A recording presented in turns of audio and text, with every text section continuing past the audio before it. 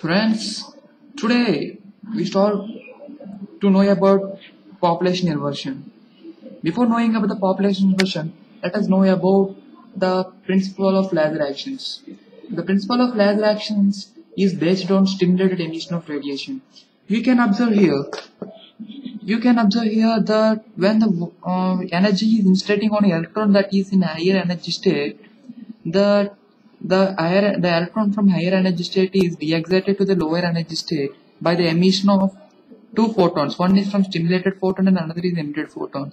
When we have the two stimulated photons, then we have the four outcome photons. And this is now nothing but the laser's principle. And now come to know about the population inversion. The number of photons present in particular energy level is given by the relation Ni is equal to N0 into e power minus I by kBt. At kBt is nothing but Boltzmann constant, that is equal to 1.38 into 10 to the power of minus 23 joules per Kelvin, where T is absolute temperature of energy state. But so if N0 equal to Ni into e power minus I into kBt, then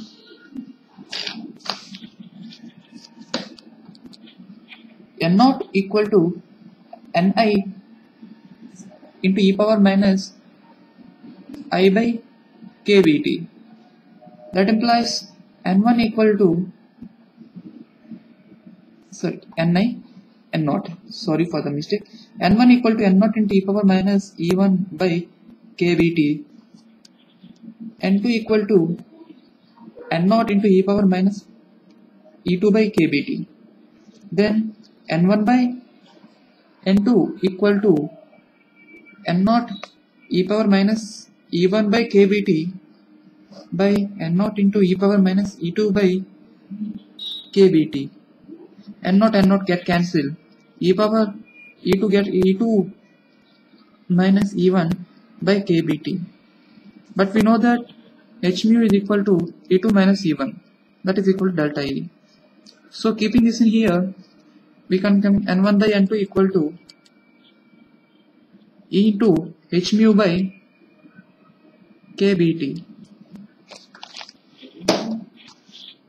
So that's the result what I wrote here. And